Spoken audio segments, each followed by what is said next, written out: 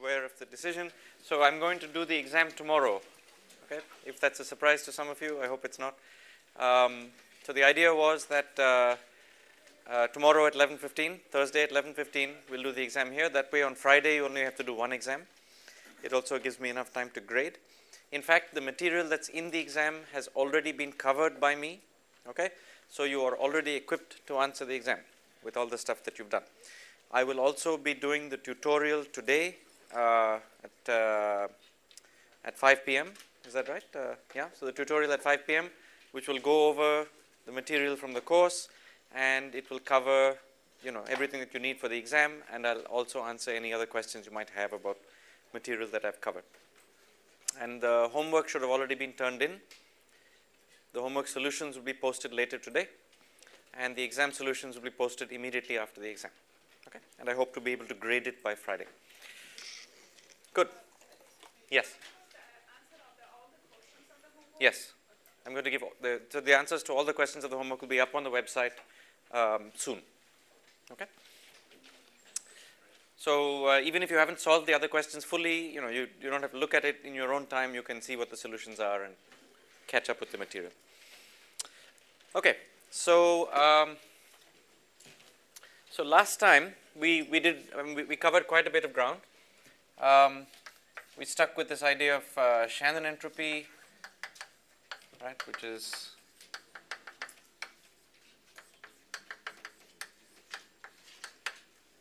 and we defined the Kullback-Leibler divergence.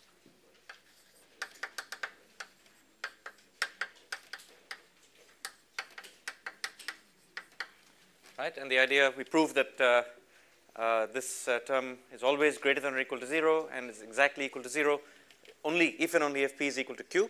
It's a sort of measure of the difference between two probability distributions. We figured out other aspects of how this thing behaves, and then we went on to try to understand this idea of typical sequences. Okay, so if you have a probability distribution, then what kind of sequence is most likely to show up? And we made a figure of this sort. So I'm just going to copy the figure out again. So on the x-axis we have 1 over n of the log of the probability of some sequence of length n. The x's belong to the alphabet, right? And as usual, m is the number of distinct messages.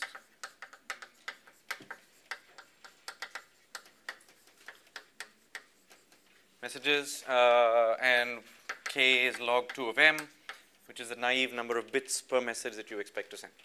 Okay, so we have this, and we also wrote down a couple of important things. So if, for example, x was drawn from the English alphabet, so m will be like 26 capital letters plus some punctuation marks and so on. Right? The single most likely sequence will be all e's, right? E, E, E, E, single most likely sequence, and the single most unlikely sequence will be all q's. Okay, so this is less likely, this is more likely. Yeah, and I told you guys to go maybe work out a problem where you could actually see what probabilities you would get for various different sequences. So the point is that because this is a discrete problem, there's only a certain collection of there's only a finite number of sequences you can possibly make out of these letters, and each of those sequences has some probability. Right? So the probability of a sequence occurring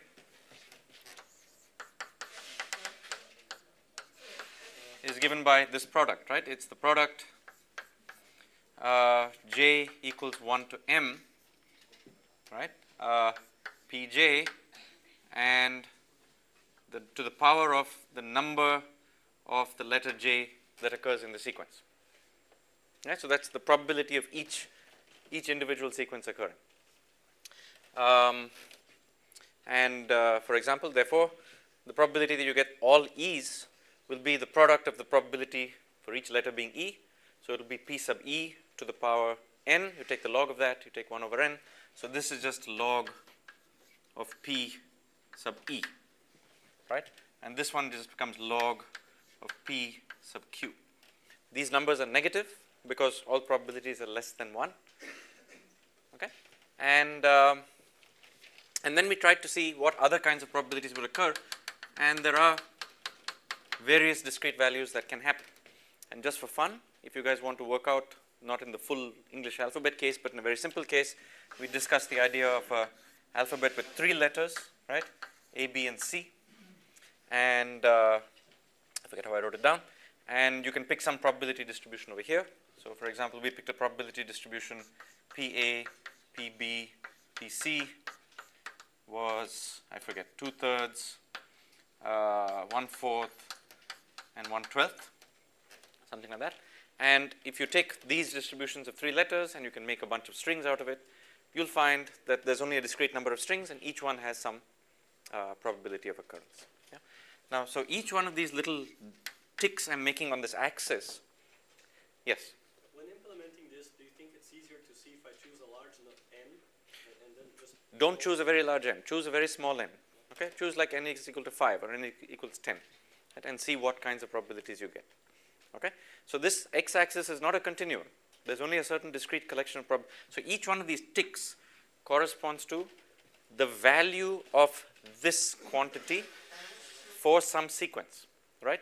But how many sequences will there be in each one of those values? The number of sequences in each one of those values are all the ways you can permute exactly that number of letters in many, many different ways, right? So for something like this, there's a sort of degeneracy factor, which is n choose n1, n2, n sub m, right? That's the degeneracy factor. I mean, this is not meant to be a product. That's the degeneracy factor, yeah? So all those have the same probability, because we're assuming independent, identically distributed at all times, okay? And yes? Question about the notation. Yes. So n choose n1 and 2 until nm is n choose n1 times... Yeah, so it's n factorial over n1 factorial, n2 factorial, n3 factorial all the way down. It's the multinomial coefficient. Okay. It's just all the ways you can permute this collection of letters, because all those will have the same probability, okay? It may also be that 2 completely different, okay, let me ask a question. Suppose the distribution over 3 letters is uniform. Suppose the distribution over 3 letters is uniform. Then how many ticks will I have on this axis? If the distribution over 3 letters is uniform, how many ticks will I have on this axis? Just 1. They all have the same likelihood, right? They're all just 1/3 to the power n. I mean, they all have exactly the same likelihood, okay? If 2 of the letters had the same probability and one had a different probability, right, then there are more sequences in here than just permuted versions of the same type. It could coincidentally be that 2 completely different collections of letters have the same probability. Yeah, so when you do the numerical calculation, you'll find that the number of ticks here is a sort of non-trivial number. Okay? Nevertheless, roughly there's some sort of degeneracy to the number of sequences that can occur here. And unless there's some sort of coincidence of the type I've said, unless it's a uniform distribution or 2 letters have exactly the same probability, unless that kind of thing happens, right, roughly you can think that the degeneracy inside each tick is given by this multinomial coefficient, okay? And if you think about it that way, then there's going to be some sort of peaked function, right, which says that the single bin that contains the most sequences will be the bin where all the letters are equally likely, because that gives you the maximum number of ways to permute. That's the maximum way you can evaluate this thing. Yeah? So that's just the degeneracy. Right? But the probability, remember, is increasing in this direction.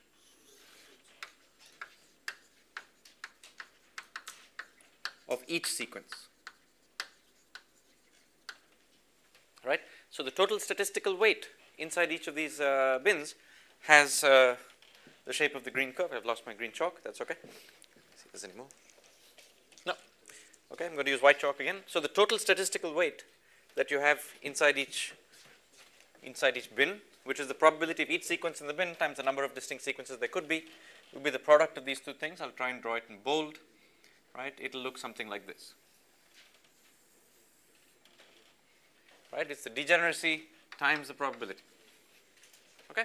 And we proved last time that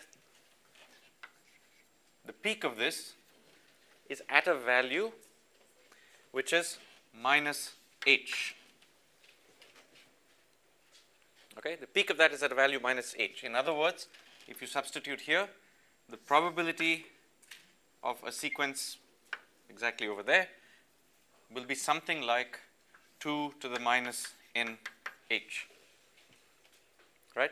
I'm just saying something like, because there may not be an exact sequence that has that probability, because these sequences have rational denominators, right? So they have a denominator which is n, and the actual probability distribution may not be rational, but modulo that, that's where we are. Okay, that's the peak. And what you had done, or what you will do for the homework, is you figured out that actually, even if the probability distribution has this very nice rational form as given, right, and therefore you can find sequences that exactly match the corrected expected value, right, which belong to that bin. The actual probability of getting such sequences for large n goes to 0 as n goes to infinity. And therefore, we, although they do count as typical sequences, they don't cover the space. Right? And therefore, what we did was we actually expanded. So let me get rid of all these curves here. And let me just draw the total statistical weight, right, which is that guy. What we did was we expanded around h a little region, which is minus epsilon and plus epsilon of that. And we said that anything in this region, anything in that region is something I'm going to count as, it looks asymmetric. It should be symmetric around here. Right? Anything in that region is something I'm going to count as a typical sequence. So every sequence in here is my typical set A sub epsilon. Okay? And again, I urge you to do this numerically. Take the 3-letter alphabet, make this chart for like n equals 10, see where the ticks are, okay, and see what the actual statistical weight curve looks like. And then we play the game where we take the limit as n goes to infinity. So as n goes to infinity, a couple of things happen. So these endpoints don't change. That's precisely why we scaled it down by n. Okay, so the endpoints do not change. What happens though is that you get more and more ticks in here, because for larger n, there's more and more ways for the probability to be, because there's just more and more sequences that intersperse this constant axis. Okay, that's the first thing that happens. The second thing that happens is also very important, is that this curve gets sharper and sharper and sharper. Okay, to the point where you'll end up getting something like this. Right? Increase n. Right? Actually, that's not true. Let me be very clear. That's actually not true. What happens is this curve does get sharper and sharper and sharper, but it actually gets shorter and shorter and shorter. Okay? So because it's not a probability density of the type you're used to, right? It's a sum of probabilities of a bunch of ticks, right? So it's literally a discrete distribution, right? So the curve gets very sharp, but it also gets very short. Right? But what saves you is that more and more and more points come into this zone. So as you add up that over the large number of points, it actually reaches some finite value. Okay? In fact, it goes to 1. So that's what we're going to prove now. Let's just do it very quickly. So remember the definition. A sub epsilon is the set of sequences x sub n. It's a set of sequences of length n such that, okay, the 1 over, so well, such that if you want to write it this way, the probability of getting that sequence lies in this zone. And if I just multiply by n and sort of take the exponential, you get 2 to the minus n h plus epsilon is less than or equal to this, or if you just less than, and it's less than 2 to the minus n h minus epsilon. Okay, that's the definition of the set. Is that obvious? It is, because I'm just taking h plus minus epsilon. The epsilon has to be in the bracket so that as I scale n, the width of this in that rescaled axis still is always the same. Okay, so that's why the n is outside in this definition. And the signs, if it confuses you, this is a smaller number, this is a larger number, because this is 2 to the minus n of a big number, this is 2 to the minus n of a slightly smaller number. Okay? So this is the definition of a typical set. How many sequences are in here? That's the interesting question. Yeah? So as n becomes bigger and bigger and bigger, sorry. So as n becomes bigger and bigger and bigger, there's going to be more and more ticks that lie in here.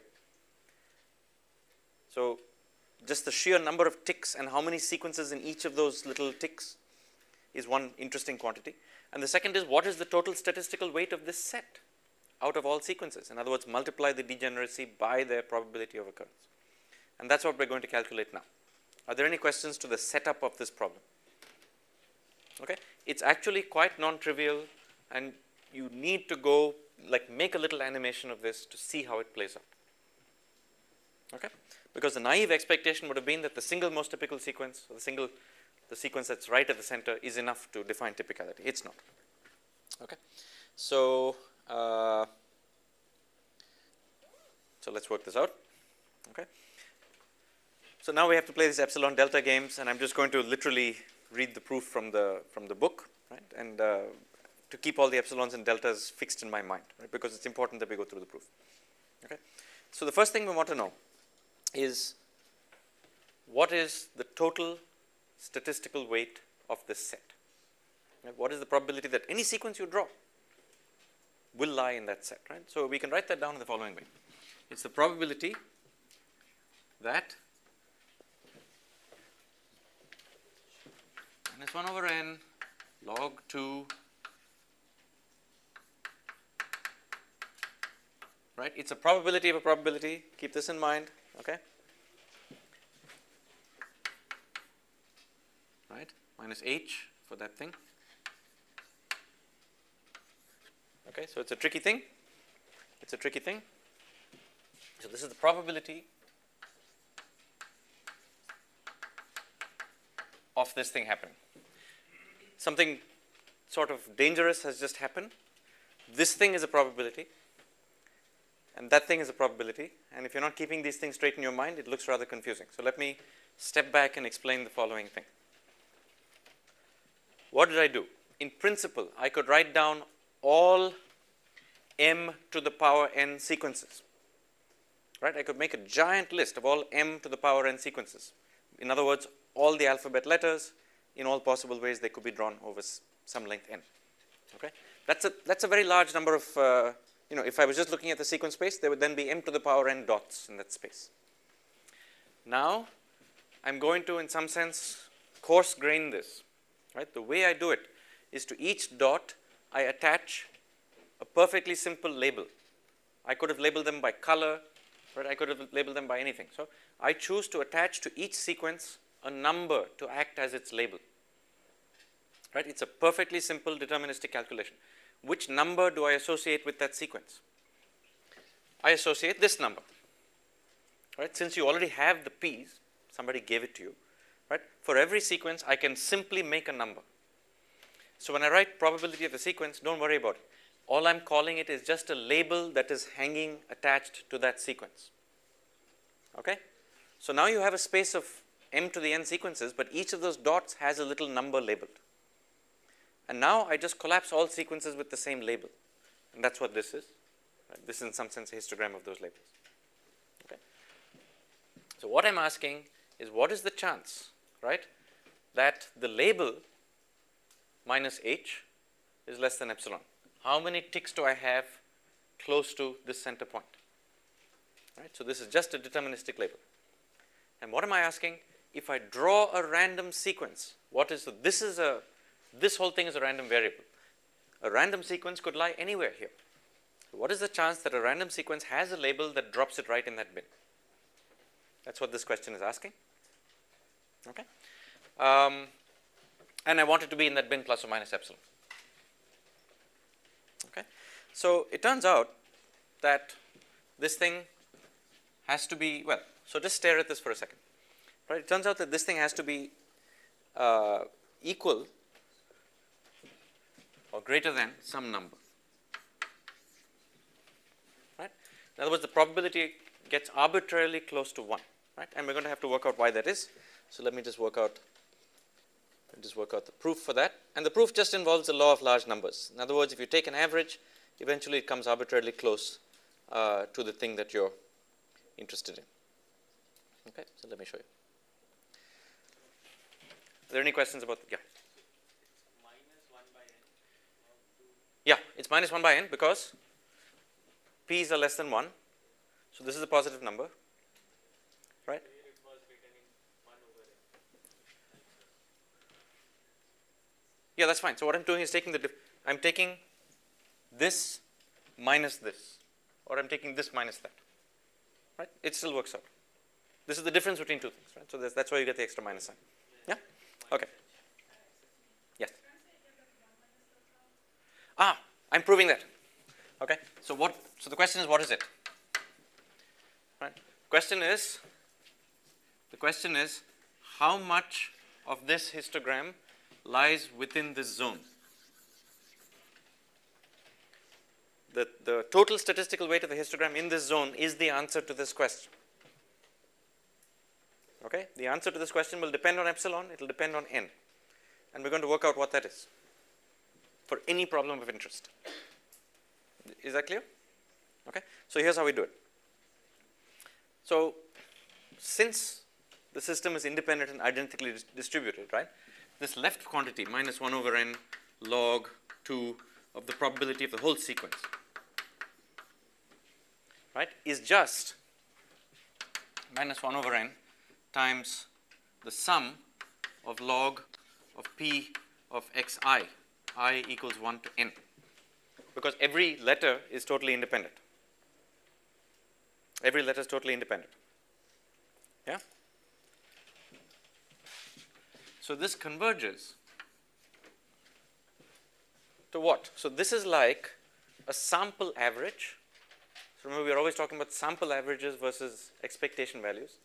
This is a sample average, and the sample average will converge to the expectation value over this probability distribution itself. Right? It's a chance of getting that sequence anyway.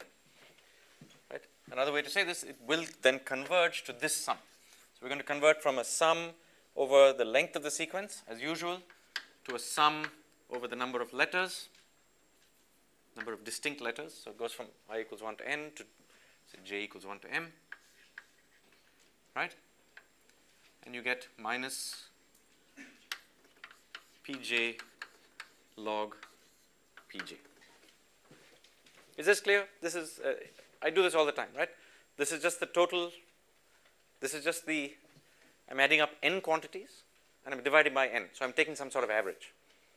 Now instead of doing a sample average, I can just take the expectation value of this over the probability distribution p, which is what that is. Yeah, and there's a minus sign there.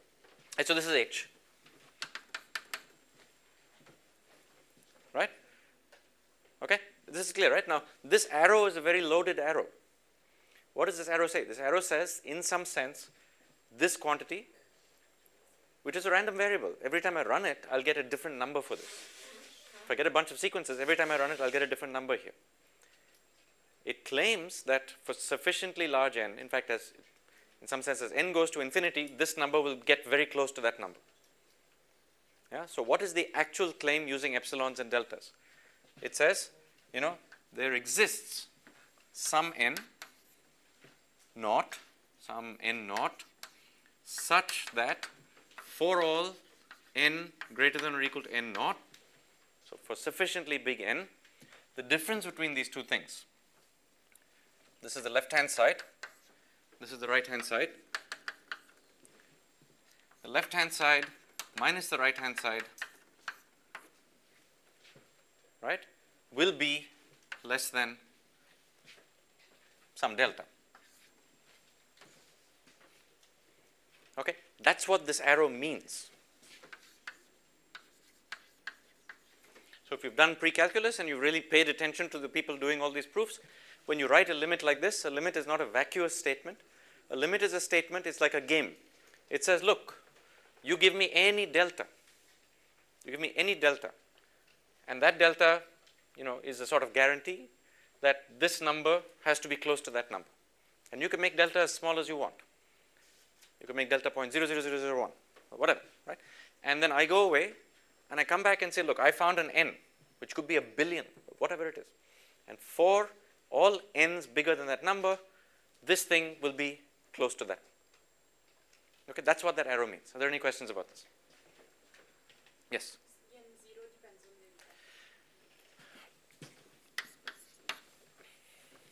N0 depends on delta. N0 will depend on delta. So the smaller you make delta, the bigger I'll have to make the n to make this whole business work out. Okay? This is your standard epsilon delta game. If you're not used to it, just stare at it for a second, right? Therefore, I can make this greater than 1 minus delta for all n greater than some n naught, which is a function of delta. That n is, if you actually take a course in math, that n is very difficult to find. You have to go and play some games and see how to make that n naught as small as practical, right? But for sufficiently large n, it will work out. Right? So if it doesn't work for some n, make it bigger, make it bigger, make it bigger. At some finite value, you will find it. In practice, how to find it is the whole clever game of doing limits in pre-calculus, which many of you may have forgotten. But the first time you do limits, you spend a lot of time trying to find the n's for certain deltas and trying to find like the best n for certain deltas. And it's a very fun game, right? How to find the n for the delta totally depends on the structure of the distribution and on various other things. Question? Yes. When you put the arrow, you say, okay, you're going to large n. But Yes. nevertheless, you still have some particular combinations of x1, xn, where some letters does not appear, and you cannot do that. Is it right? I mean, if x1, imagine there's letters. One letter does not appear in that. Imagine that some letter does not appear. Yes. Oh, I see. You're saying the probability is 0. Yes. Yes. This is all like very Yeah. Unexpected cases.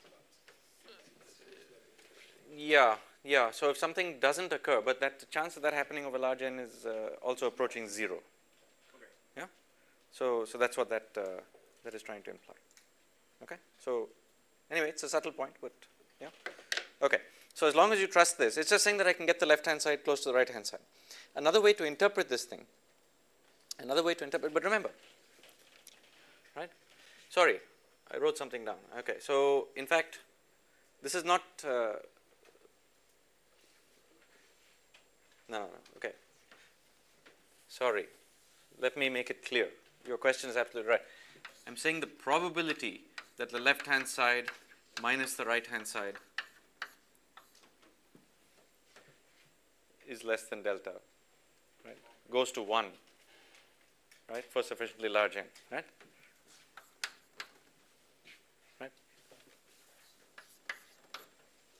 Right, goes to 1 for sufficiently large n. Okay, thank you for the question. Of course, there are sequences that will lie outside this range, right? It's a statement about the chance of that happening, and the chance of that happening can be made arbitrarily small, right? This is not the difference. It's the chance of the difference happening can be made arbitrarily small. Is that, sorry, I made a mistake. I made a mistake in the original formulation that I wrote down, and thank you for the question, right? Originally, I made a wrong claim, okay? I made a claim that this side and this side can be made arbitrarily close. That's obviously not true because some sequences will have wrong probabilities. The claim I'm making is that this thing, or 1 minus that thing, can be arbitrarily close to 0. Okay, that's the claim I'm making. Okay, for any delta, I can find an n that makes this work. So this is not the normal convergence that we see. It is. It's a standard law of large numbers. It's a standard law of large numbers. Right, that's what the law of large numbers is. It says that in probability, this expectation value, this sample average will converge to its expectation value in probability for sufficiently large n. The probability goes to 1 for sufficiently large n. How close to 1? Delta close to 1. If you give me a delta, I'll find an n. Suppose your delta is 0.0001. Okay, so you want 0.999 of all the sequences that you draw to come close to this, right? Then I'll find you an n such that that's true. I'll only be wrong 0.001 of the time. Okay, fine. So that's done, right? So this is a given. So in other words, what have we found here? Let me just write all the summary of all the things that we found. In other words, the total weight of the typical set, right, is greater than 1 minus delta. For sufficiently large n, this histogram, most of its weight will be between this plus and minus epsilon. Okay, where the n you find depends on the epsilon and depends on the delta. Okay, so I'm sorry for the confusion, but now I've said the exact correct statement. Okay, so and it's just the picture. The picture is that this histogram, the tails of it, the total tail is delta, and I can make delta as small as I want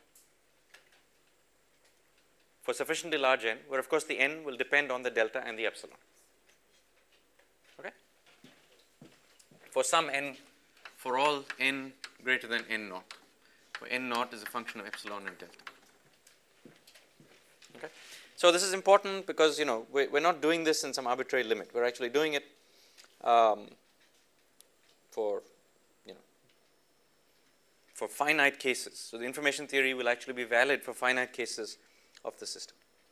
Okay, so the second thing. So that's the first property. Okay, the second property, which is obvious, right? Which is, what is the probability of every sequence in here? The probability of every sequence in here is merely given by this thing, right? So the probability of every sequence. So for all sequences, if x1, xn belongs to this typical set, then the probability of x1, xn, I'm just saying something totally obvious, is less than 2 to the minus n h minus epsilon and greater than 2 to the minus n h minus epsilon, h plus epsilon. This is just by definition. Where the probability of each sequence in there is equal to this by definition.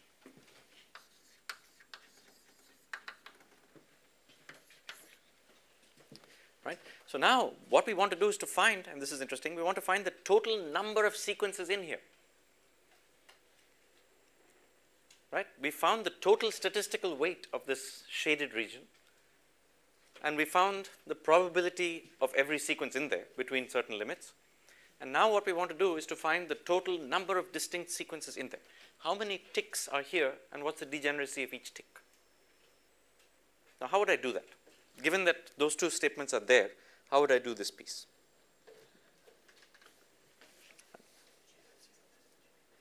How would I find the size, the number of sequences in there?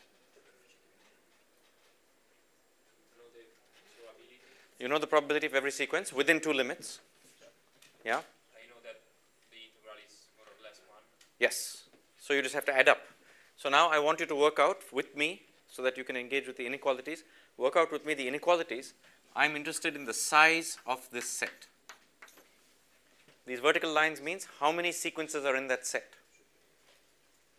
Right? So remember, I labeled all the sequences, and I'm going to call a sequence typical if its label lies close to H. I just want to know how many sequences are there, totally. So the strategy you outlined is perfectly correct. So let's work out the inequalities here. So the size of this set is given by what? How would you do it? So let's say 1 is the total probability. Right? The total probability of everything must be 1. So now I want you to split that up into, which is the sum of all possible sequences, right?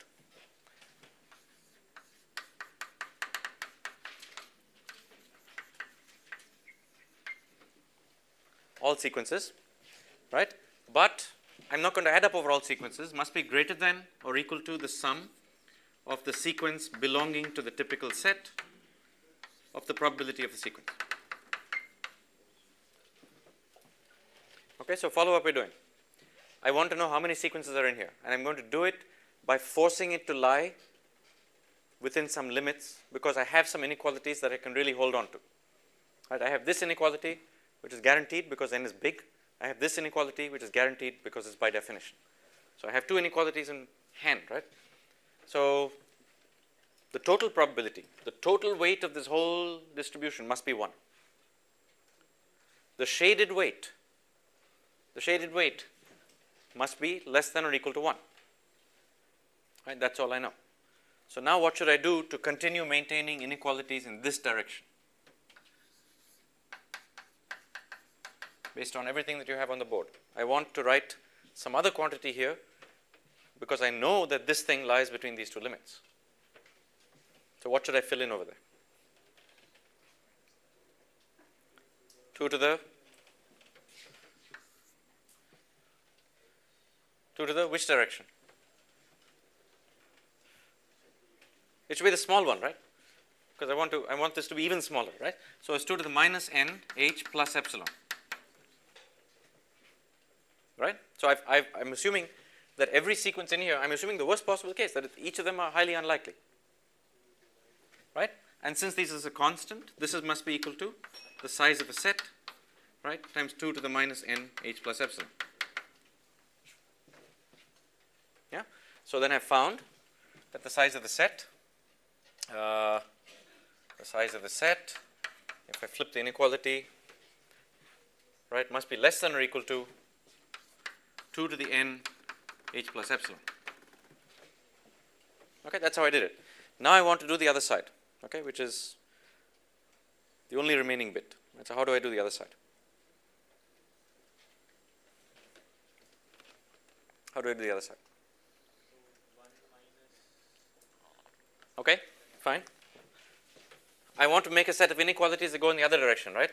So I've got 1 minus delta. Okay, that's equal to what?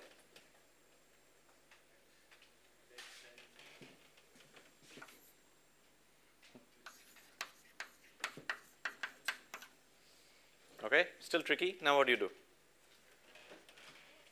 Okay, this is equal to the sum of all sequences belonging to A sub epsilon, right, of the probability of the sequence. And that's just equal. And now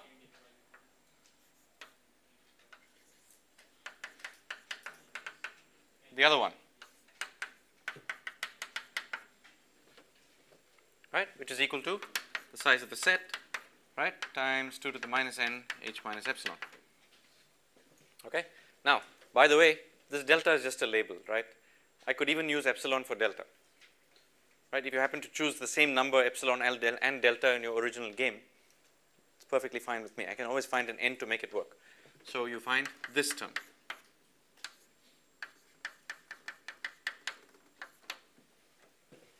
Okay?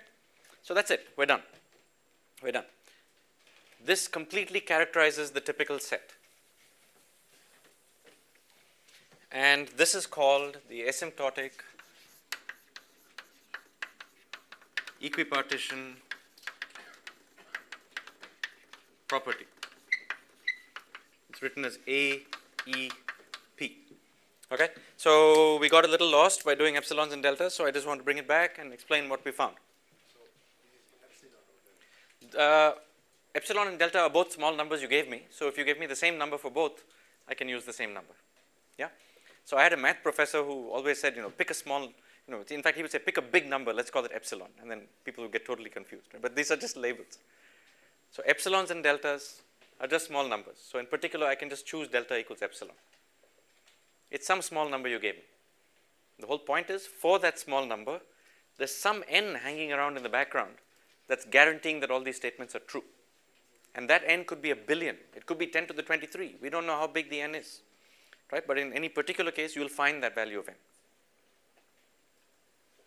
Okay? So what have we found? We found something very important. First of all, the probability of all the sequences in this set, by construction, their probabilities, in other words, their labels, are all numerically very close to each other. Right? The labels of these sequences are all numerically very close to each other. That's what it means to be in this band. In other words, all these sequences, right, are equally likely. The point is that all other sequences which are not in this band hardly ever even occur. So in the large n limit, roughly, you have 2 to the nh sequences that each have probability 2 to the minus nh. Okay? So just step back, digest this. It's very interesting. So when you run a bunch of horse races, for example, and you get a bunch of races that turn out a certain way, right? at the end of the day, all the races that you're actually ever going to get with extremely high probability, I mean, it's highly unlikely, you can make this delta very small, with extremely high probability, every kind of outcome that could happen is equally likely. And their likelihood is 2 to the minus nh, and the total number of those is 2 to the nh, and the fact that they multiply to 1 is by design, because there's very few that lie outside. The rest of these little epsilons are just to take care of that. Okay, that's why it's called the asymptotic equipartition property. In the large n limit, any event that can happen is just as likely as any other event, to extremely high precision. Okay? So, this is the real proof of data compression. Remember I asked you yesterday, how come when you had a horse race, right, you were actually managing to use 2 to the nh bits to run the horse race, whereas you should have actually been using 2 to the nk bits, because that's the total number of events that could happen. Right? K is log m. But you're actually using 2 to the nh bits. The reason you were doing that is all the other events lie here. All the other events lie in these tails, and those tails become arbitrarily small. Okay? So this suggests a method of coding which is different and new. And here's the method of coding we're going to use. Yeah? Previously, the method of coding I was using made guarantees on the expected length of the code. It made guarantees on the average number of bits you use per message in the limit of large number of messages. Right? And that was an error-free code. Remember, for this horse race, for the instantaneous code for the horse race, we can write down that little table again. You could run n races and you would never make an error, right? You would always give the right answer completely. There are no errors here. But I'm only making a guarantee about the expected length. Sometimes the expected length could be greater than this. Okay? Now I'm going to ask you to do a completely different kind of code. And here's the game, and I want you guys to tell me what the answer is. I'm only going to allow you nh bits. I'm only going to allow you nh bits. And with nh bits, I want you to encode n horse races. Every time. Right? And I want you to tell me how I'm going to manage it. I'm only giving you nh bits. Previously, I gave you any number of bits, and sometimes you went over and sometimes you went under, but on average you got nh bits. I'm not allowing you to do that. I'm only giving you nh bits, and I want you to encode the horse race outcome after n races. How would you do it? Can you do it, first of all? You can't do it because the total number of horse races is large, right? So what do you have to give up? Last time my guarantee was a guarantee on, this was a length guarantee. Last time I had a length guarantee. Now I have to make a different kind of guarantee.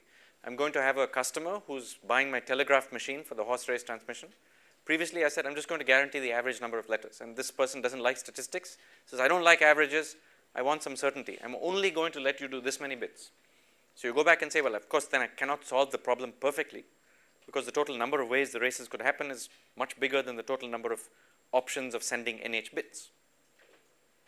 So I have to give up something. What am I going to give up?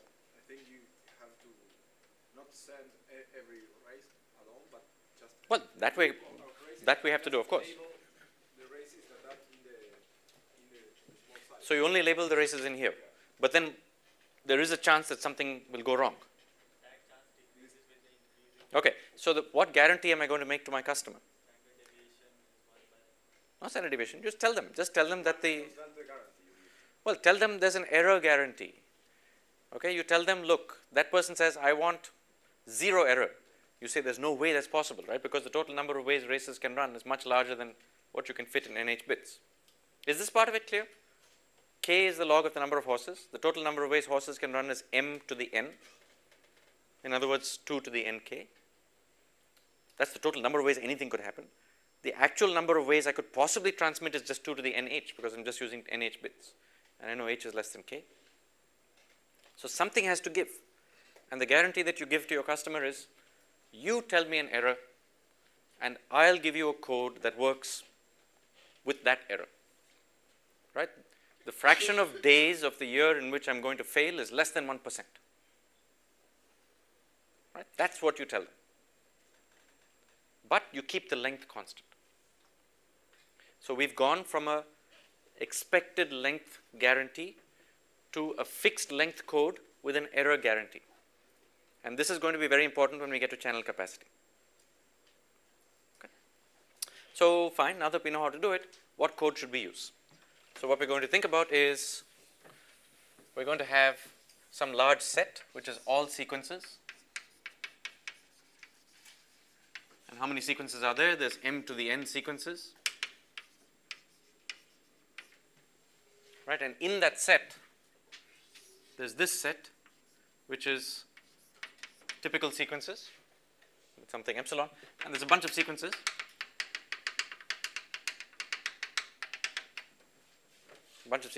By the way, just to step back for just a second. When I had the horse race example and I said that I didn't get the probability distribution correct, I made the code based on some probability distribution Q, but the actual probability distribution was P. Then how did the code fail my guarantee? Remember the answer to that? So remember what the answer was? Right, let me just pull out the exact answer here. Right. So if I had a probability P, which is the true, previously, if I assumed probability P or probability Qi, and I made Li is equal to the ceiling of log 1 over Qi, right? But actually probability was Pi, right? Then my length actually suffered a little bit, and my expected length actually went to h of q or h of p, it's h of p, it's a true distribution, plus 1 plus a penalty that I incur, which is the Kullback-Leibler divergence between p and q. Penalty for being wrong.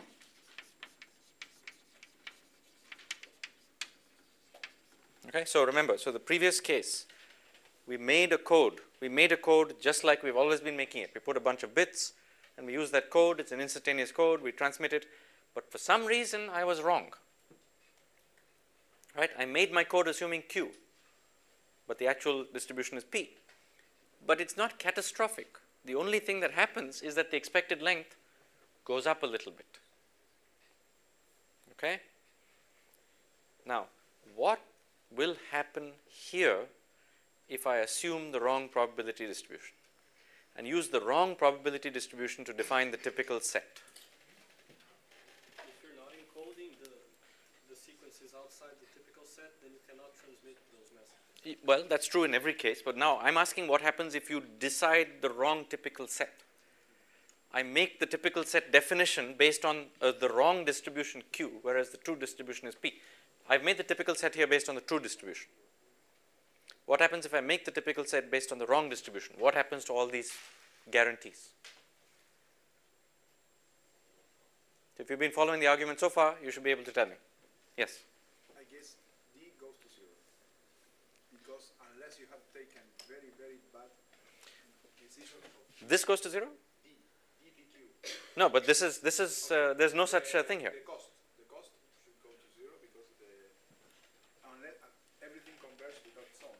Okay, so It's very set for very, very. yeah, so this D is different from other things, right? So let me step back and say it again. Everybody with me? Everybody remember how we derived this?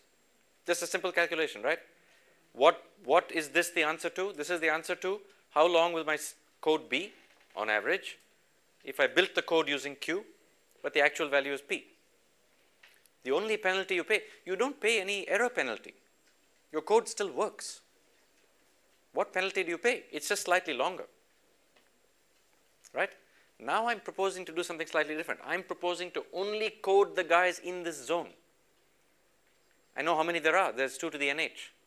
So I just need NH bits. And I'm proposing not to even encode the guys outside this zone. Any guys outside this zone will cause an error.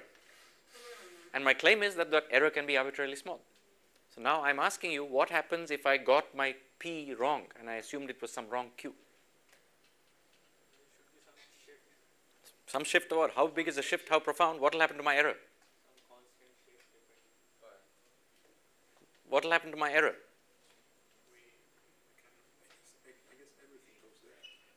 Everything will go to the wrong place.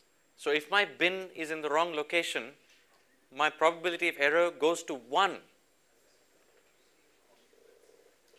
Right? Because this curve is guaranteed to bunch up close to the true H. Okay? If I get H off by even a tiny, tiny, tiny little amount, okay, my error is guaranteed to go to 1 as n goes to infinity. Okay? So that's two different ways in which these kinds of coding can behave, right? Okay, is everybody clear? Previously, it was rather benign. If I made a mistake, sure, I made a mistake, and I pay the cost for that mistake by just having, the length went from 2.5 bits to 2.6 bits, and I'm still able to perform. Yeah? So that was a guaranteed length, and, I didn't meet my length guarantee, but it only went up a little bit. Here, if I'm only going to pay attention to the guys in here and not to the guys outside, I run the risk of a catastrophic error. If I get my Q wrong, if I get Q is not equal to P, this H will be here, and the peak will all run to that, and nothing will be in this bin, because this H was built on the wrong Q. So it's very, very important when doing this kind of coding to know exactly where the typical sequences are. Right? So the statement is, if I get H correct with the right distribution, my errors will go to 0 as n goes to infinity. If I get H for the wrong distribution, my error will go to 1 as n goes to infinity. And there's literally no halfway zone between these two things. Any questions about this? Okay. So now I'm actually going to work out the error. So let me work out the error. Let's go through it, through the calculation. Okay. Oh. Okay. So what do I want to do? I want to make a code for this thing. And the code I'm going to suggest, right? So let's make a code.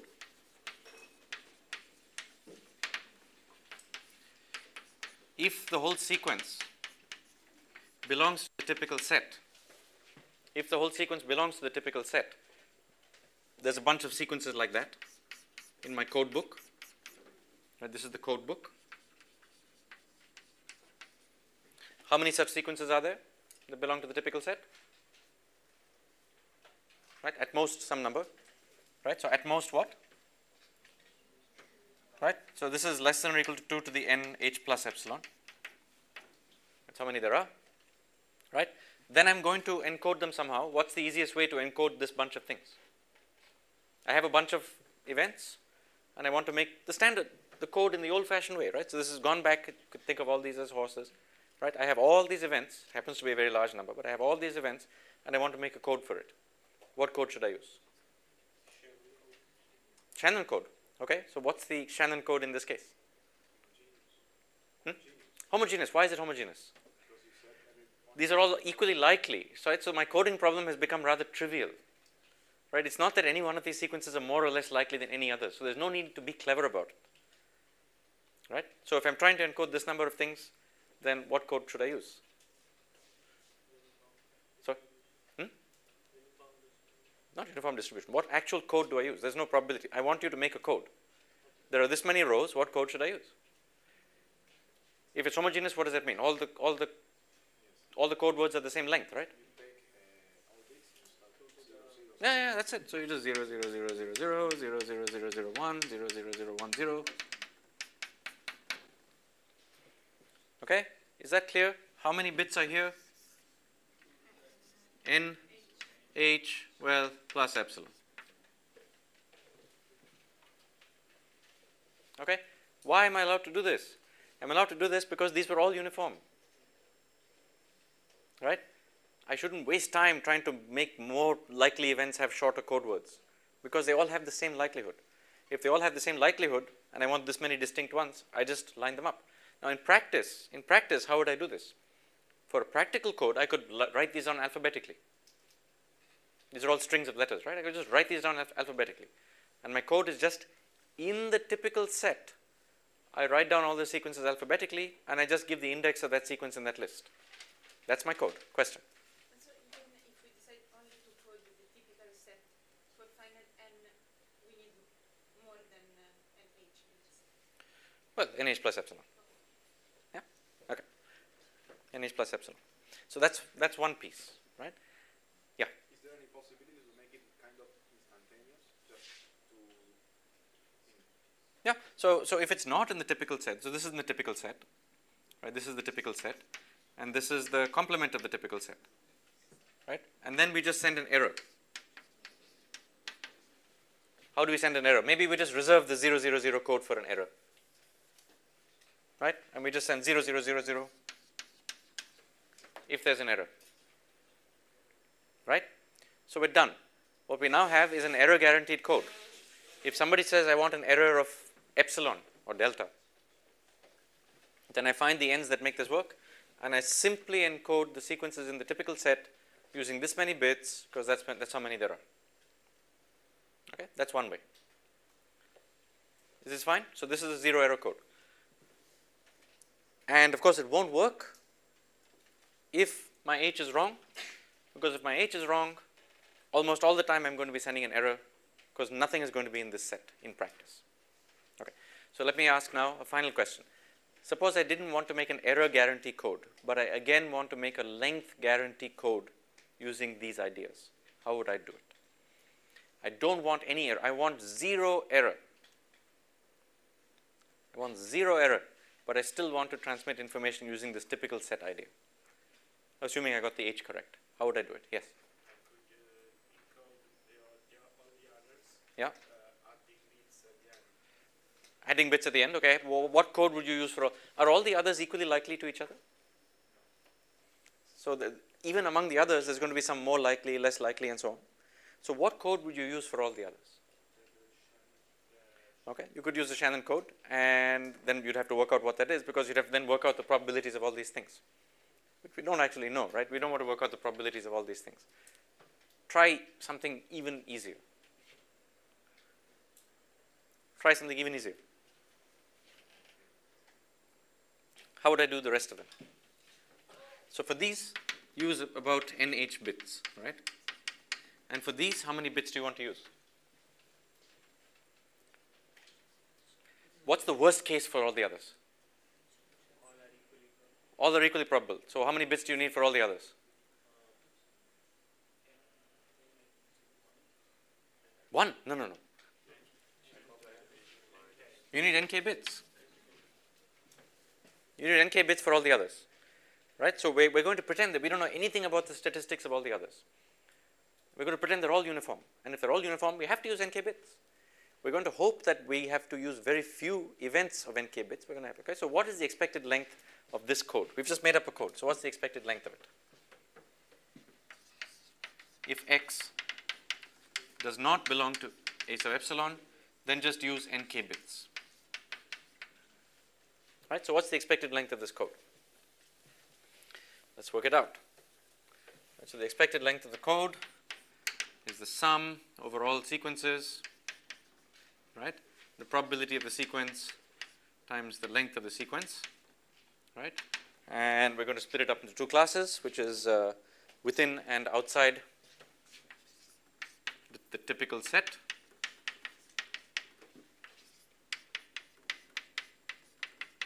Right, and these two obviously cover the space, they're mutually exclusive, right, of the same thing, px, lx, px, lx, right, and now we're going to work out what this is. So the chance that it belongs to the typical set is, right, so it's the sum that it belongs to the typical set, right, px. And how many bits are we using for those? We're going to use n h plus epsilon, okay? And we have to add 1. Why do we have to add that 1? Because you always have to add 1 when you're doing this kind of coding, because these may not be integers, right? It's the same 1 here. and the sum for x does not belong to the typical set, right? Probability of that, and that's going to be times n log m or nk, okay, plus 1.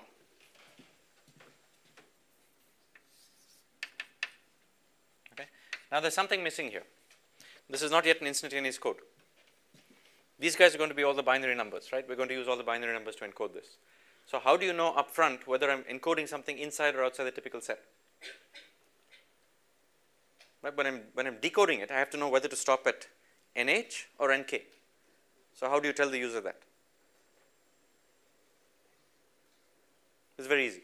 Maybe the first 8 numbers of K and 0, 0, 0, 0. Yeah. Well, there's only 2 sets. So in fact, you can just prefix it, right? You can just add 0 to start with. And if your code starts with a 0, it means you belong in here. And if your code starts with a 1, it means you belong outside. And just append that to the previous code that we had. Right? Because I have to know how far to stop. If it starts at a 0, I know I'm reading NH plus epsilon bits. If I start with a 1, I know I'm reading NK bits. So it's an instantaneous code. Right? So if I'm adding 1 to every thing, then there's going to be a plus 2 here. Not just plus 1, plus 2, because I have to add zeros and ones. Right? Which is okay. And then we have to just go through all the motions, right? So this then becomes the total probability of a typical set, which is like this is less than or equal to 1 minus epsilon n h plus epsilon plus 2. I got that right? Did I get that right? Or do I just add up the whole thing? Oh, it doesn't even matter. Okay. So this is the total probability of the typical set times this quantity, and the total probability of the complement of the typical set times this quantity, right? And the 2 just drops out, so this must be equal to just the n h plus epsilon. Right? How do we do that? We just the total probability of the typical set is certainly less than or equal to 1. Right? So we can just do that. I mean, this is a very, very sloppy calculation, right? And then you get plus the probability of the non-typical set is epsilon, right? Everything else is of in the tails of this distribution, right? N log m plus 2, because you get 2 from here, 2 from here. This plus that must be equal to 1, right? That's the L guarantee. And if I shuffle this around, you in fact get n times h plus a number epsilon prime. All the epsilons come together, right? Where epsilon prime is equal to basically epsilon, right, plus n log m plus 2 over m plus 2 over n. So this epsilon prime can be made as small as you want. Right? So it's the usual game. So suppose you tell me that you want a length guaranteed code instead of an error guaranteed code. I can still do it using this kind of compression. Okay? So I'm going to stop with AEP for now and just summarize what we found. If you don't want to go through the epsilon delta proofs, doesn't matter. It's a very simple idea. When you have a large number of independent identically distributed events, then at the end of the day, the kinds of events that are guaranteed to happen, they're all equally likely. There's 2 to the nh of them, and the likelihood of each is 2 to the of each one is 2 to the minus nh. And based on that idea, you can work out everything else. Okay? All I've shown is that these things don't even have to work in the infinite n limit. For finite n, they actually work. For any practical type of error or length guarantee you give me, I can find some finite n where these codes are actually going to work. So it's not a large n limit idea. If you're happy with 10% error, right, the n may not even be that large. Okay, are there any questions? I'm going to move on. Yeah. For that inequality to hold, also we have to find this n0, right? Yes. So for this inequality to hold, the smaller you make epsilon, the larger the n0 will be for this whole thing to work out.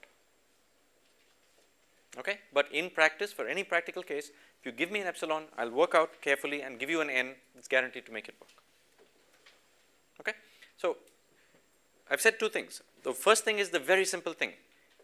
When you have a bunch of independent identically distributed events, there's 2 to the nh of them, and they all have probability 2 to the minus nh. And this works with what I said last time. Whenever somebody says, what is entropy? Entropy is always the answer to how many. H is always the answer to the question, how many are there? And if I ever ask you, how many are there, you should just come back and say, there's 2 to the nh. Okay? That's the first thing. The second thing is, this is actually a practical theory. It works even for finite n. Okay, those are the 2 lessons from what we've got. Are there any questions? Yes? Can you repeat how we obtain the inequality? This inequality? Yes. Oh, it's easy. So far this is all correct? Yeah? So all I'm doing is being very sloppy. The probability of the typical set must be less than or equal to 1. Yes. So that's part of it. Okay? The probability of the non-typical set must be less than or equal to epsilon. So that's that. Yeah? I'm just being very sloppy. I could make this even smaller, but I'm just being very sloppy. Okay? Okay, I'm going to move on. So this is important, and it's going to be important on Friday when I give you the proof of Shannon's channel capacity theorem. Okay, which I'm not going to do today. You don't need it for your exam. So I'm going to leave it for the last day. So I'm leaving the sort of cherry on the ice cream sundae for the last day, right? So the Shannon channel capacity theorem relies on exactly the same kind of ideas that we've got today. Let me unpack those ideas. The first idea is that the code will work only if we're willing to have codes that work for, you're willing to wait for n races before you give the answer for any of them. Okay? So the true extraction of these kinds of compression ideas doesn't work for instant. If you want to have an instantaneous code in the presence of error, there's no way to do it. Okay? So Shannon's number one most important idea is that you'll be happy to wait a long time to decode a large number of events. Right? So that's why it's called a block code. You might want to decode a block of 1,000 events or a block of 1,000,000 events. And it's only by willing to wait for that entire block that you're extracting the usefulness of the system, of these kinds of results. Okay, that's the first thing. The second thing in Shannon's theorem is that the theorem gives an error guarantee. If you come to me and say, I want the error to be less than 0.001%, then the theorem turns around and says, here's the n that works for that.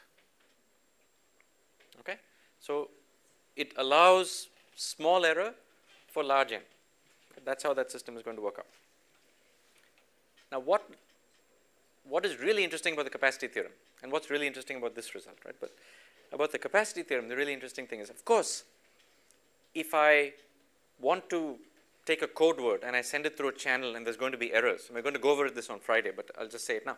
If I have a code word and I send it through a channel and there's going to be errors, some zeros will flip to 1, some 1s will flip to zeros, that kind of stuff happens, right? Of course, I can reduce the error by sending the same code word again and again and again and again, right? Then the error just goes down geometrically. If there's an error probability, p, then if I send the same code word twice, the error probability is p squared, p cubed, and so on. So Shannon's theorem is not something so trivial. It's not saying that if I make the total number of bits per message very long, the error goes to 0. Okay, that's obvious. Shannon's theorem says I can keep the number of bits per race constant. I can keep the number of bits per race constant and still go to 0 error. And then you'll say, well, what is the large parameter that allows you to go to 0 error? The large parameter is not the number of bits per race. It's the total amount of time you're willing to wait before you decode all the races, okay, which is the kind of idea behind this coding. Are there any questions about that? That's how the magic actually works out. Okay? Any questions? Okay, so we'll go over this again on Friday. And so now I'm going to start defining the idea of mutual information, which is the key to defining the channel capacity and working out the theorem. Yes? So each time I have to send n events, I have like to find the typical set. Yes? And so each time the coding will be different. No, no. The typical set is fixed if P is fixed. Okay, but it's possible. Yeah, I mean, of course, it's possible in real physical systems that it's going to change. Right? So, I mean, so the point about information theory is it's a theory. Information theory is a theory of limits. It tells you what you can and cannot do in a certain number of bits. It's not a theory of coding. There's an entirely different discipline called coding theory, which tells you how to make these codes. Okay? Typical set coding is a real painful experience, right? Because you have to find all these sequences, find out who's over here, make the list, share it with your friend. I mean, it's a really painful thing. Okay? So this is not how you do it in practice. Okay? But what we proved here is you can do no better than 2 to the nh. Right? You can do no better than nh bits, that's for sure. You could always do worse. Okay? And in some limits you can actually approach nh. And those limits might be in principle or in practice rather very hard to decode. But so, you know, Shannon did not spend time thinking about the efficiency of decoding. That whole complexity of decoding is part of the modern theory of computation, complexity classes, algorithms, and so on. Okay. I'll leave this here just because we took a lot of time to derive it. And now we're going to move on to a slightly different thing. So remember, entropy is the answer to the question,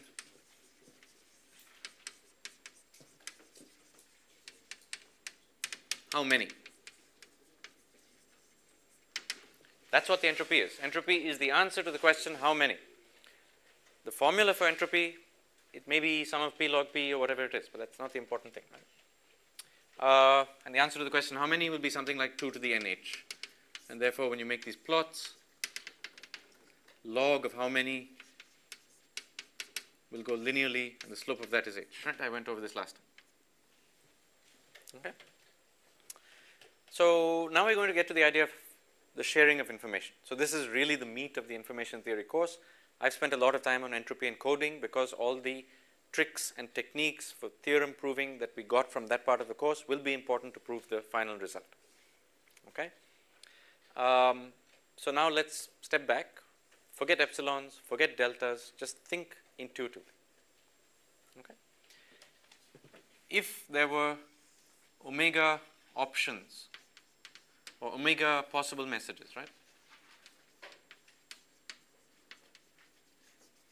I'm not even talking about m possible messages. I'm talking about the results of large numbers of races and so on. It's some very large class of possibilities.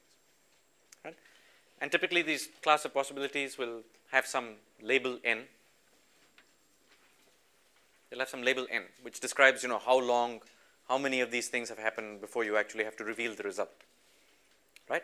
And it's so large, right, that we're going to just represent it as 2 to the nh. That's what this curve is. Right? This is the log of omega. Right?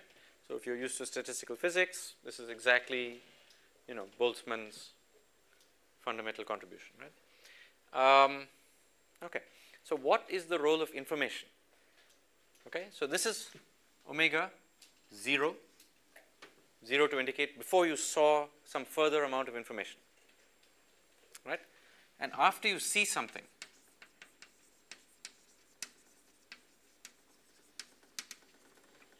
right, then the number of possibilities decreases. Right? The number of possibilities decreases.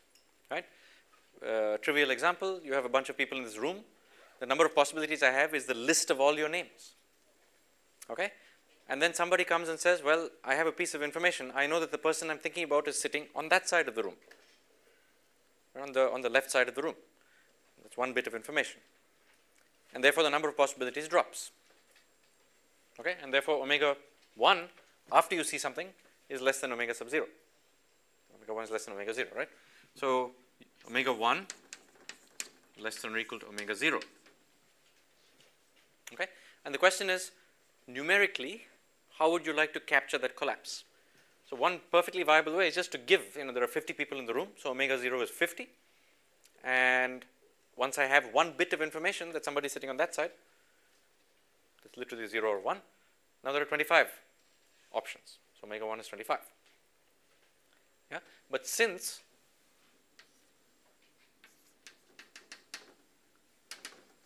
these omegas are very large, we choose to measure information by the exponent. We just take logs, right? So we're going to define the information is just the log, right, of omega 0 over omega 1. Okay? I'm trying to build intuitively why we measure things in this way. I've said two things. First, I've said it's useful to measure things in logs because these are big numbers. Okay? It's also useful to measure things in logs because then we get certain additivity properties that are quite intuitive. Secondly, I'm saying, how did I measure how much information I got from learning that somebody is sitting on that side of the room? The amount of information I got is literally 50 divided by 25. So you could count that as 2, or you could count that as log 2. I don't really care. Okay? So either way, but you just have to remember which unit you're talking about. If you count it in the log, and it's log base 2, then the answer is in bits. Again, it's the same unit of information. So now let me ask you, again, an intuitive question. You can buy these terabyte hard drives, right? So I give you a or these days you can buy a terabyte thumb drive. So I give you a 1 terabyte thumb drive. There's some notion of how much you can store in there, right? And I give you another 1 terabyte thumb drive, and there's some notion of how much you can store in the second one, right? Intuitively, if I give you 2 hard drives, you have twice as much storage as 1 hard drive, right? You don't say you have some product of storage capacities, right? So additivity is a very natural requirement you have for a measure of information. It just works with our intuition. That's yet another reason why we choose to measure things in logs. But if you're really obstinate, you can go back and literally live in a world where you're looking at the number of options before and the number of options after, and you can build a perfect theory of information just doing that, right? So these are just conventions. They're conventions that allow us to represent big numbers using small numbers, and they're conventions that allow us to say simple English sentences like you have twice as much storage when you have 2 hard drives as when you have 1 hard drive. Okay? Are there any questions? So in Shannon's original paper, these kinds of conventions, he shows that there's literally no way to measure information that satisfy these simple properties that we want other than the definition I'm going to show you. So in his original paper, he shows that for some very simple requirements that you might have in mind, there's no other way to define a certain amount of information in a system. Okay? So it's worth going and reading that paper. It shows that the definition of information up to these simple conventions is absolutely unique. Up to these simple conventions and up to one other silly thing, which is the base of the log. Right? The base of the log is like the unit. You can measure it in bits. You can measure it in log base 3. You can measure it in log base e. That's the only sort of degree of freedom you have when it comes to measuring information. Okay? So this is easy. And always, in real life, always, when I have some number of options between which I'm going to choose, and then some information is revealed, the number of options later is going to be less than or equal to the original. So this quantity is going to be greater than or equal to 0. Is that fine? So this information has a nice positivity value. In particular for this room, there were 50 people before, there's 25 people on that side. The information you gave me was left or right? And intuitively that works because 50 divided by 25, log of that is exactly 1. So I got 1 bit of information from you and I exploited it to do factor of half compression. Okay? Simple stuff. Now it's actually going to turn out not to be so simple. And to see why, I'm going to give you a simple table. Okay? And always I want you to keep this sentence in mind. The question of how many, the answer is always in H. Okay? So let's keep this in mind. I, by definition, is log of omega before you saw something. versus omega after you saw something, and that's going to be greater than or equal to 0.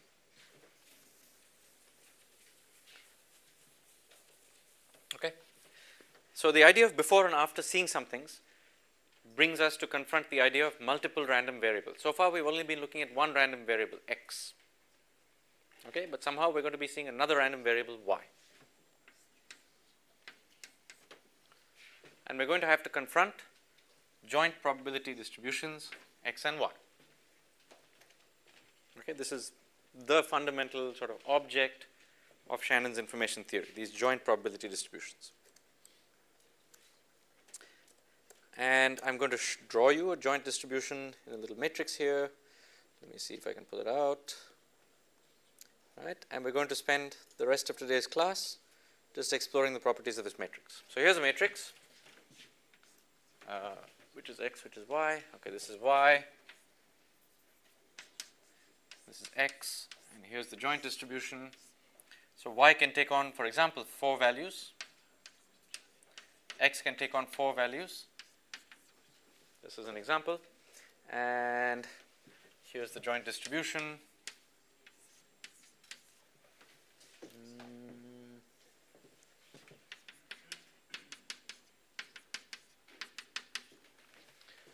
And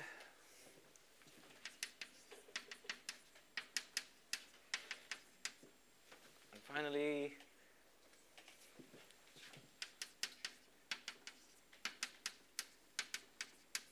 okay, so this is the mathematical setup. In practice, what are these x's and y's? X's and y's are real things in the real world. Okay, they are both random variables, but they influence each other.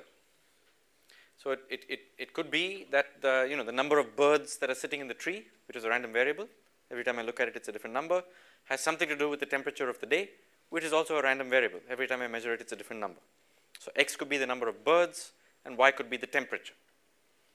And the question we want to ask is, to what extent is the measurement of the temperature going to allow us to estimate the number of birds? And the answer to that question is basically this. How many possible numbers of birds could there be? What are all the options before? And once I measure the temperature, how many options are there going to be after? Okay? And I'm going to divide this by that, take the log of it, and I'm going to say that's how much information temperature gives me about birds. Or any other pair of things you want to imagine. Okay? So far, so good, right? It's very, very simple. Now, of course, for a probability distribution, I don't have an explicit integer, which is the number of options. So in what sense am I even given a number of options? I'm given a number of options because I'm always going to assume that every omega is given by 2 to the n of some entropy. Okay? We spent the whole of the last several days proving that h is the answer to how many. Right? And the answer is 2 to the nh. So whenever I see a how many question, somewhere lurking in the background is a 2 to the nh. Okay? So the only thing we have to do is cleverly figure out what the formula for h is. And we did that for codes. The formula for h was minus sum over p log p. Okay? But that's for one-dimensional distributions. Now we're going to have to figure out what the formulas are for h when there are 2 variables. Okay? So let's work it out. So this is, everybody understands what a joint probability distribution is, right? So the sum over x and y of p x y is equal to 1. If you add up all these numbers, it's very easy because each row happens to add up to 1/4, and there are 4 rows, and so this adds up to 1. Everybody also knows how to make marginals out of joint distributions, right? So the probability of x is the sum over y of p x y. The probability of y is the sum over x p x y. You also know how to extract conditionals, right? So the p of x y can be written as p of x and p of y given x. And p of x y, so equally well, can be written as p of y, p of x given y, where p of x and p of y were defined like this. This actually can be flipped around to give the definition p of y given x is p of xy, x comma y, over p of x. And this is very simple stuff. I'm just writing down to make sure it's all on the board. P P of x given y is P of x comma y over P of y. Okay. So the way I like to think about these conditional distributions, and as I mentioned very early on in the stochastic process as part of the class, the thing on the right side is just a label. The thing on the left side is the random variable. And so the normalization condition here for an object like this is when you add up over y's, it must sum to 1, independent of x. And this establishes the normalization because you divide out the chance of getting that x in the first place. Okay? Are there any questions about this? Yeah, so everybody can derive all these things, right? For example, if I had to ask you, what is P of y, what is P of x given that y is equal to 2? What's the answer? P of x given that y is equal to 2? It's this row times 4, because the sum of this row is 1/4. Right? So if you're asking P of y given x, it has to be a normalized probability distribution. This row itself, as it stands, is not normalized. You have to divide by the sum of this row to normalize it. That's what this is doing. Any questions? Okay. So, in the same way that we defined all the probabilities, I can pretend that, remember that everything we've done over the past 3 days, it doesn't depend on what the labels are for all the events. It doesn't depend on the names of the horses, which letter, and so on. I could simply pretend that this 4x4 matrix, which is a probability distribution, is in fact a 1/16 vector, right? As far as information theory goes, right? So I can easily define h of x comma y in the same way we defined it earlier. This is not even a new thing, right? So in the same way we defined, which must be equal to the sum of x comma y, P of x y, log P of x y, the joint distribution with a minus sign. I could choose to do that, right? And of course, I can always define h of x and h of y by using the marginals.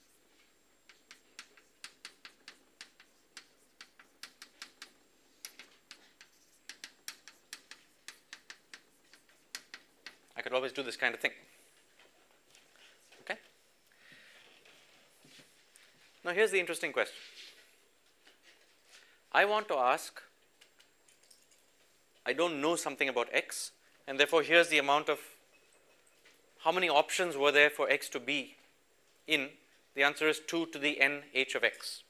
That's how many options there were for the variable x.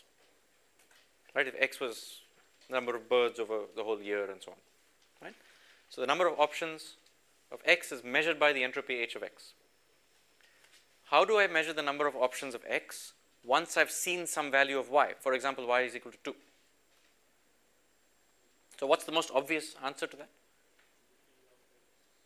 How do I measure? So the number of options of x, regardless of everything else, is just this, right? That's what we spent the last several days doing.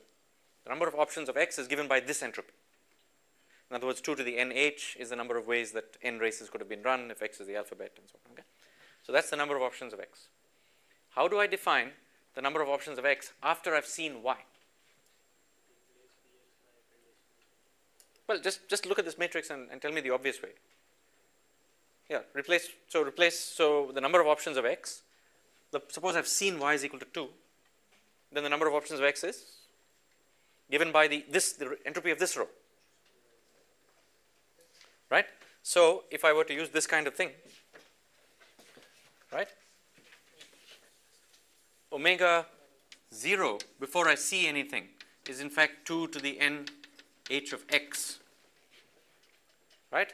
But omega 1, which is after I've seen something, is in fact 2 to the n h of this row, x given y equals 2. Okay? Or it could be x given y equals 4, or whatever it is. So what is the actual entropy of that row? What is the definition of that? So h of x given y is equal to some row must be equal to just that entropy, just the entropy of that row correctly normalized. Right? So it must be equal to sum over all values of x, p of x given y is in that row, log p of x given that y is in that row. where I've used the lowercase y to indicate 1, 2, 3, or 4. Okay? It's nothing but taking that row, normalizing it to get this conditional distribution. And once you normalize it, use your standard entropy definition. Okay? Fine. And now instantly you will see there's a problem. And the problem arises for the following reason. So let's work out the marginals, right? So the marginals in this case are so do all the rows and the columns both somehow? No. So 16 is 1/8, 1/8 plus 1/8 is 1/4, 1 plus 1/4 is half. 1/8 plus 1/8 is 1/4, and this is 1/8, this is 1/8, and this is 1/4, 1/4, 1/4, 1/4. Okay. Initially, X has some entropy. Can you say something about that entropy? The entropy is certainly less than 2. How do I know the entropy is less than 2? It's not uniform. If it's uniform, there's 4 options, the entropy is 2. Okay, great. So the entropy is something less than 2. Now suppose I know that y is equal to 3. Suppose I know y is equal to 3. Then what is this entropy of X, assuming that y is equal to 3? It's 2. Okay. So unlike this very intuitive statement, after having seen something, the number of options goes down. Here, the entropy of X was something less than 2 because it was not uniform. But after seeing y is equal to 3, the entropy appears to have gone up. Okay? So if you try and define information based on this, right, then you would be defining information in the following way. You'll be writing down something like n h of x minus h of x given y is equal to 3. Forget the n is just a scaling factor, right? And unfortunately in this case, that's actually less than 0. Okay? Here's an easy one though. If y is equal to 4, then what's the entropy of x given y? 0. In which case you've gone from some entropy less than 2 to 0. Right? Totally cool. But this is very bad news. This is very bad news. Okay? So, and what about by measuring this? What is the entropy of x if y is equal to 2? You have to multiply this by 4. So in fact you get 1/2, 1/4, 1/8, 1/8. It's the same. So by observing this, you get no collapse. By observing this, you get no collapse. By observing this, you get a full collapse. But by observing this, the number of possibilities went up. Right? So something is wrong, and our definition of information, which we're hoping information is something exactly like this, it's this h minus that h, right, doesn't actually work. So how do I fix this? I don't want to define information this way. So how should I define it? How should I fix this? So is the problem clear? When I intuitively set up the motivation to the problem, it was very obvious. Initially there were more options. The number of options could not possibly increase. Right? And I know the number of options is something like an entropy. And I want to make a formula where information can always go up. Right? I can't lose information. The number of options always has to go down. This definition doesn't work. Here you get no information. Here you get no information. Here you get a lot of information. Here you apparently lose information by seeing something, which obviously can't be right. So how should I fix this problem? How should I fix this problem? There's a very easy fix. Not h of x and y, right? So suppose I define I of x given, well, given y is equal to little y, right? Maybe I can define it as h of x minus h of x given y is equal to little y, right? That's just the same definition as this. If the omegas are 2 to the nh, then that's the same definition, except for a factor of n. Yeah? But this doesn't work. Wrong. It doesn't work because this I can be negative sometimes. So what's the easiest way to make this I positive? It's not totally obvious, but what's a good start? Modulus. Oh my God, no. Now what's a good start to make this positive? Look. I mean, just look at this matrix and tell me what's a good, so here you get none, here you get none, here it goes down, here it goes up. That's no coincidence. So what's a good way to make this entire thing positive? Average it out. Okay? Because y itself is a random variable. It's not that every time you run this experiment you're going to get y is equal to 3. Y is going to occur with equal likelihood in each of these rows. And if it occurs with equal likelihood in each of these rows, sometimes you lose information, sometimes you gain information, sometimes you neither lose or gain, but you hope that on average you gain. Okay? So this is going to be our definition of information. We're going to define it in this way to fit with our intuitive notion that this information has to be positive. Because if we define it wrongly, it doesn't work out. So here's what we're going to do. We're going to average this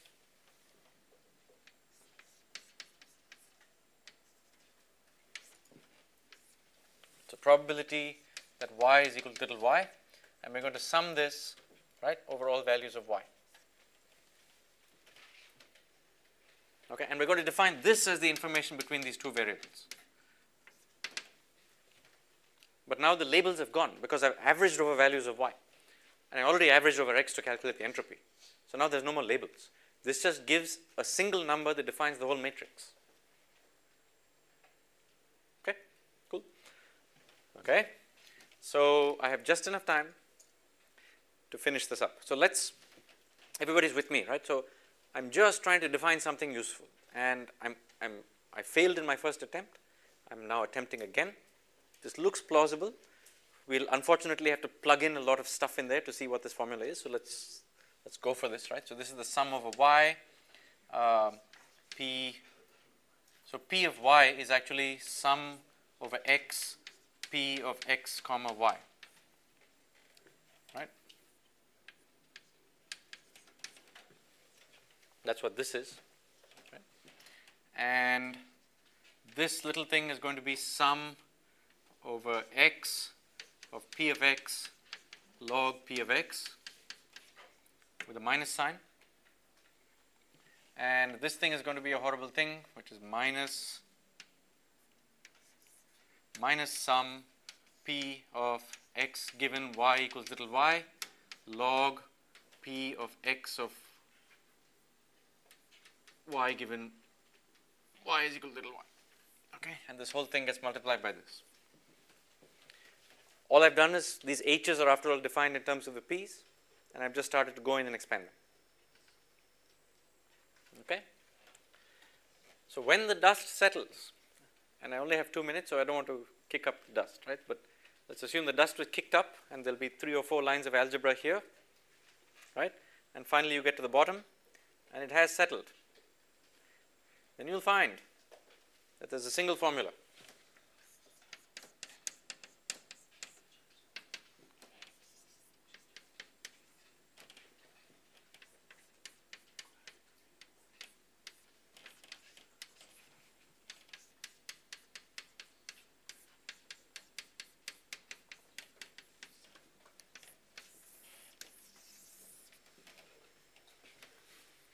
Okay? And this, it literally just comes out if you go through all these additions and summations and do the conditional probabilities and substitute the correct way and so on. Okay? So trust me. Yeah, it's one of these things where you don't want to do it on the board because there's going to be like 15 mistakes before we get to the answer. Yeah? There's a few surprising things about this. Before that happens, I'm just going to say one last thing. This quantity, this sum here, just this bit, right? This h is independent of y. So it comes out. And the sum of y of p of y goes to 1. Right? So this part of it just is h of x. This part of it is the entropy of every row considered as its independent probability distribution averaged over all possible rows. So the second part is given a special notation. Right? It's called h of x given y. right? And that's defined as the sum of P of y. The sum of y of P of y is equal to little y times H of that row. Right, where this notation is not the same as this notation. This notation is the entropy of that row. That's why I put the little y here. Okay? So that's called the conditional entropy.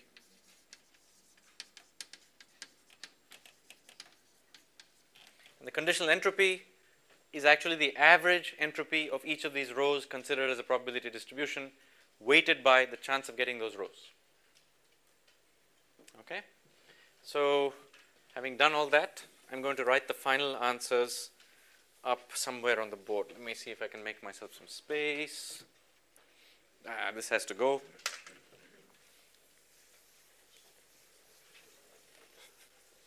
This has to go. Okay, so here are the formulas. I'm just going to rewrite the information formula is already there.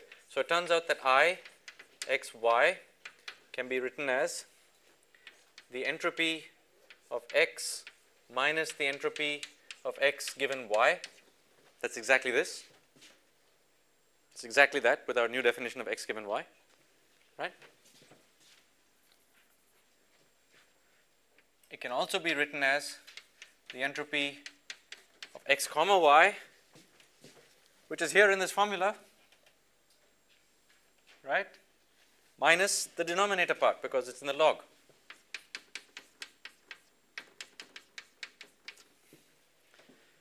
Since the thing is totally symmetric, it can also be written as h of y minus h of y given x.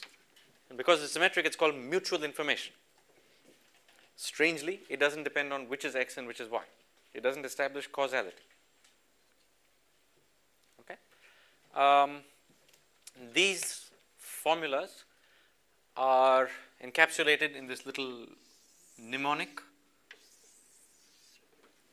right, where you can consider the whole sort of figure 8 thing as representing h of x comma y. This circle will represent h of x. This circle will represent h of y. This little bit will be h of y given x. So the uncertainty reduces by exactly that little shape. That wedge comes out. This little circle will be h of x given y. That guy in the middle is I x y. And you can verify that this little trick Venn diagram actually gives you the right formulas. Okay? It's not a deep thing. It's not a deep thing because it doesn't even work for 3 variables, right? But it's just a trick. So this is not a geometric derivation of mutual information. The derivation is what we wrote down here. Yes? I have a question about when we average on the Rows. Yeah. rows of y. What if x and y and the probability it's totally uniform? They all have. Excellent. So I'll answer that question now. So just to finish off the point before I answer your question, remember why we even went down this route. We went down this route because h of x minus h of x of each row was sometimes positive, was sometimes negative. And we hoped, we didn't know, but we hoped that by averaging over all the rows, this I would become positive. Now, can somebody look at the board and tell me whether they think I is positive or not? Is there any reason to think this I is always going to be positive? Because these entries could be positive or negative. Because this P of x comma y could be greater than or less than P of x times P of y. What is P of x times P of y? P of x times P of y is the distribution we would get in here if x and y were independent. In fact, what distribution is that? We can write it down, right? It's 1/4 times that. It's just basically 1/8, 1/16, 1/32, 1/32 all the way down. Right? This is P of x times P of y. This is P of x comma y. This is the distribution you get if x and y are totally independent. This is the actual joint distribution of x and y, which indicates that they somehow influence each other. They are correlated. Okay? If x and y, not just were uniform, if x and y were truly totally independent, then P of x comma y would exactly be equal to P of x times P of y. And so each of these terms would be 0, and measuring x will give you no information about y, and vice versa, because I would be 0. Okay, so that case is very easy. My question is, how come by adding a bunch of positive and negative numbers here, we know that the output is going to be positive? How do we know that the positives will outweigh the negatives? Because it's the D. This is a D, exactly. So this is actually a Kullback-Leibler divergence between the joint distribution and the independent distributions. And we already proved that that was greater than or equal to 0. And in fact, equal to 0 when those two things are exactly the same. Okay? So we've come to the end of the class, and I think it's a very surprising result. It's a very surprising result. And it's sort of, you have to wrap your head around it. Observing certain values of y actually increases your uncertainty of x. But that means that some other value of y is actually going to compensate for it.